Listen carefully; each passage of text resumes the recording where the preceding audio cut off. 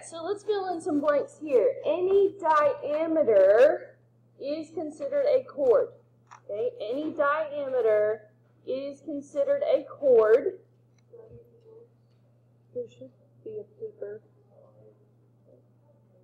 Okay, but chords may also be shorter than a diameter. And usually they are. We usually don't talk about the diameter as a chord.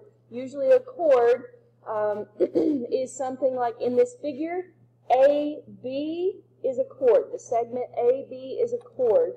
Probably want to label it that there on that picture. Okay, AB is a chord. It connects 2 points, excuse me, on a circle.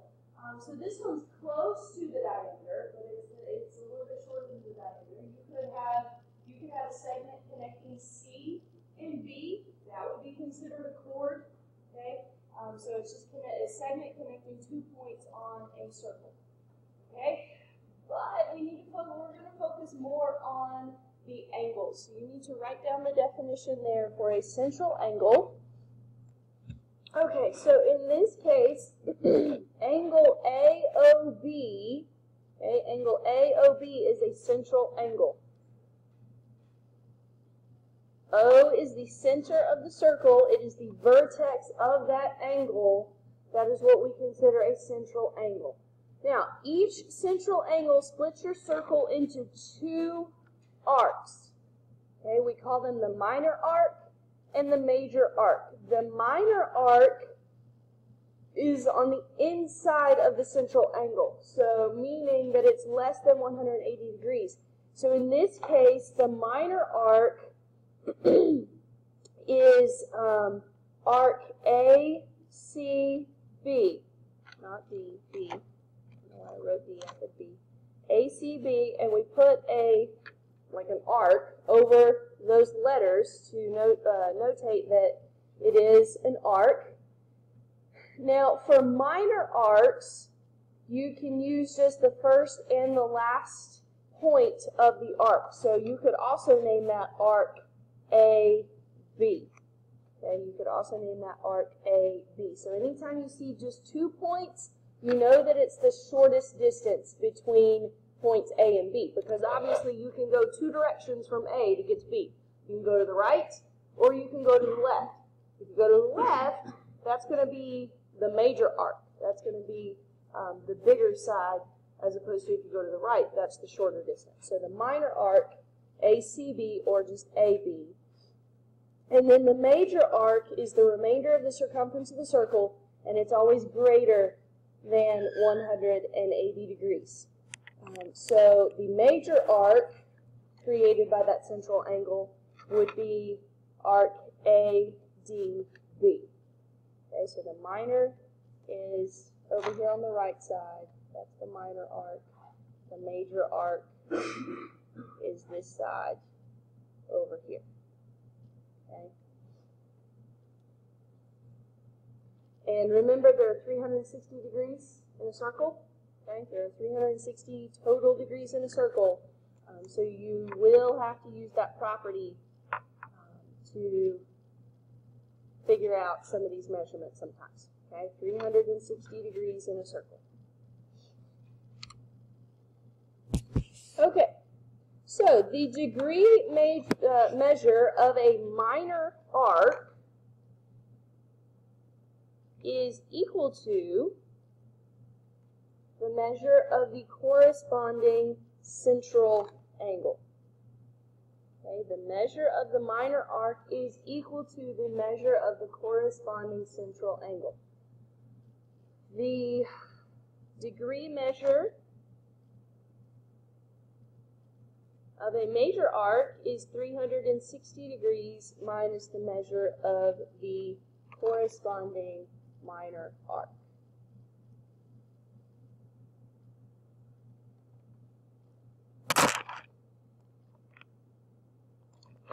Let's look at this diagram. Okay, it's the same picture from above, but we're going to talk about some actual measurements. they tell us that the measure of angle AOB is 160 degrees. Okay, so this angle right here is 160 degrees. They ask us, well, what's the measure of the arc ACB, the minor arc? Well, that is equal to the measure of the central angle. So that arc is 160 degrees. The major arc would then be 360 degrees minus 160 degrees, so it would be 200 degrees. And part C says, on the diagram of the right, show possible locations of a point X so that the measure of arc A to X is 90 degrees.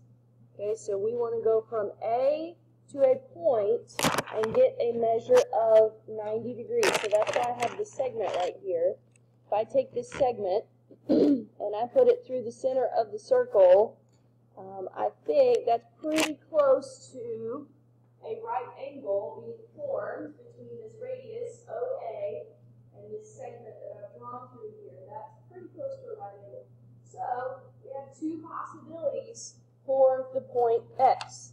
We could have X over here, so I'm going to call that X sub 1, or we could have an X over here. Either way, both of those arcs would have 90-degree measure, because the central angles would be right angles. So there are actually two possibilities there.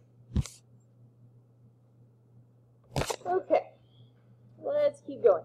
Two arcs have the same measure if and only if their central angles are congruent.